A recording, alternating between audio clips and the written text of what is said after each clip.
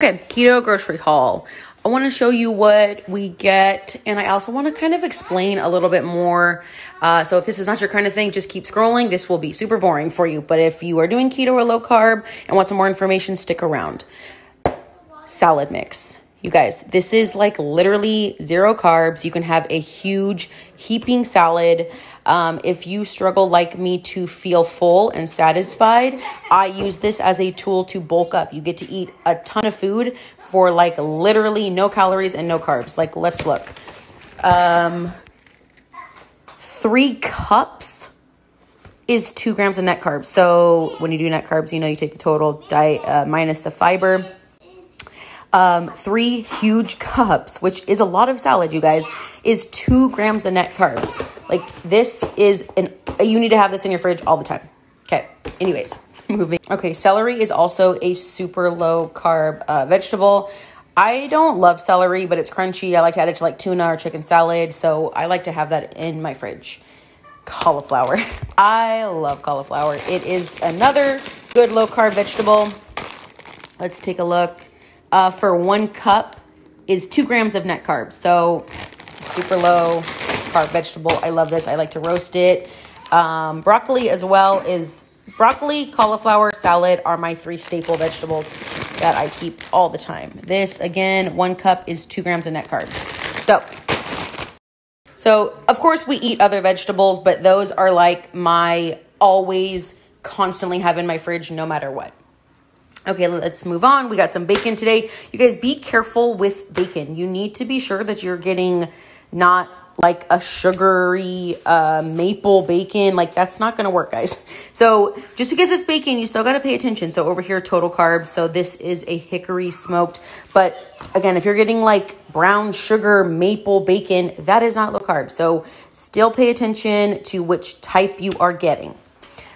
We have chicken thighs. Chicken thighs are a great protein. They're higher in fat, which is what you need. Your body is running on fat for energy because you're not eating carbs. So you're going to need to up your fats, which if you're doing keto or low carb, you know that. But this is an awesome protein to do that.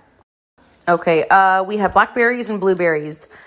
I don't love blackberries, but they're blackberries, raspberries, strawberries. Most berries are the lower fruits in carbs. I truthfully don't eat a ton of this. This is mostly for my daughter. But if you are going to want to crave some type of fruit or something, berries are the way to go. Swiss cheese. I don't like Swiss cheese, but my husband does. 1 gram of net carb per slice. 2 good yogurts. These are my jam, you guys. They're a little tart. I add some stevia to them, just FYI. I haven't really yet found a yogurt other than Too Good that is low in carbs. So this is 3 grams of carbs. Like I said, this is the only one that I have found. Again, they're tart, FYI. I definitely add some stevia to them. Avocados, great way to get in some healthy fats. We got pork rinds, of course, regular and spicy. These are my favorite, the baconettes. Not all pork rinds are created equal. These are my fave. These are okay. But another FYI on pork rinds, be careful when you're buying flavored pork rinds. Barbecue is sweet, so they're going to be adding some type of sugar or some type of sweetener. So be careful. Read the labels on those as well.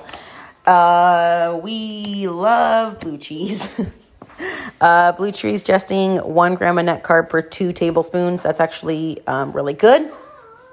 A little trick to this, I add just a splash of water and it kind of thins it out, so your 2 tablespoons will go a little bit farther. And we got buffalo sauce. So not all buffalo sauce is created equal. Is it 0 carbs? Sometimes. So Frank's Red Hot it is 0 carbs. Okay, let's check out Sweet Baby Ray's.